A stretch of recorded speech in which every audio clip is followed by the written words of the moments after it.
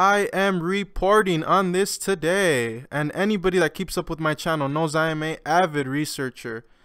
And the main reason why this story interests me so much is because I live in the Coachella Valley, and any of you that have ever passed on the freeway passing the Coachella Valley, there is a huge wind farm on the San Gorgonio Mountain Pass. So yeah, this kind of just sparked my interest because I see those windmills every time I get on the freeway, and it's a lot of them.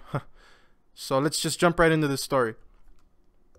Germany, more than almost any other country, has been embracing wind power as the future of energy. The country is third in the world behind only China and the United States in total wind power and new wind power added each year, and recently broke a world record for the tallest wind turbine ever built.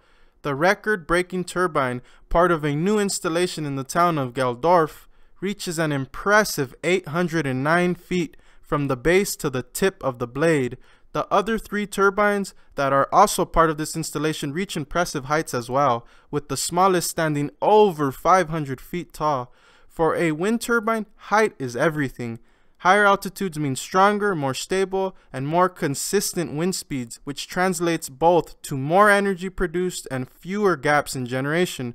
These four newly built turbines are expected to produce enough electricity to power over 1,000 homes. In case simply being the tallest turbines in the world wasn't enough, this installation also makes use of a new power storage technology, or rather a very old technology used in a new way.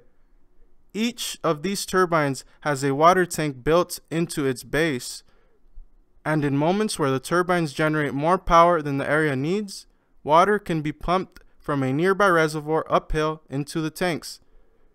In moments where power generation is low or when demand is exceptionally high, this water can be released to spin even more turbines and generate extra power.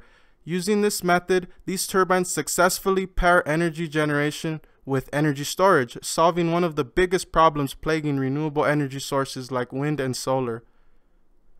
With these new turbines and their complementary water storage, Germany is cementing its status as the wind capital of Europe.